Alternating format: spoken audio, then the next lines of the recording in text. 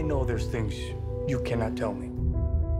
But I also know there's a story here, and I think everybody will hear about it. Do you think your paper has the resources to take that on?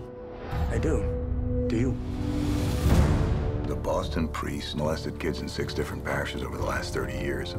The church found out about it and did nothing. We haven't committed any long-term investigative resources to the case. No, we haven't. And that's the kind of thing your team would do. Spotlight? Guys, listen. Everybody's going to be interested in this. Obviously, the church will fight us very hard. Trying to get some background information. I don't want you recording this in any way, shape, or form. Nothing.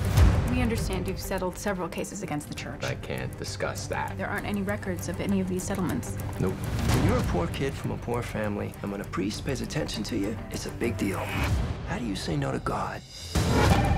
Spotlight. Is this the tip line? You think he's got something? I want to keep digging. Show me that it came from the top down. They'll try to silence anyone who speaks out. You leave me alone, you hear me, goddammit?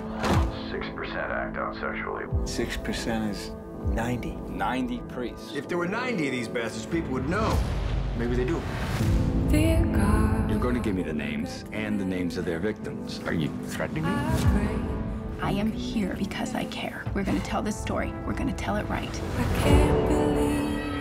I'm hoping we can keep this between us until we all get on the same page. Is that why we're here, to get on the same page? We've got 2 stories here. A story about degenerate clergy, and a story about a bunch of lawyers turning child abuse into a cottage industry. Which story do you want us to write? Because we're writing one of them.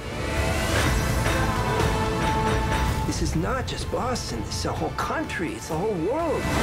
They knew, and they let it happen. It could have been you. It could have been me. It could have been any of us.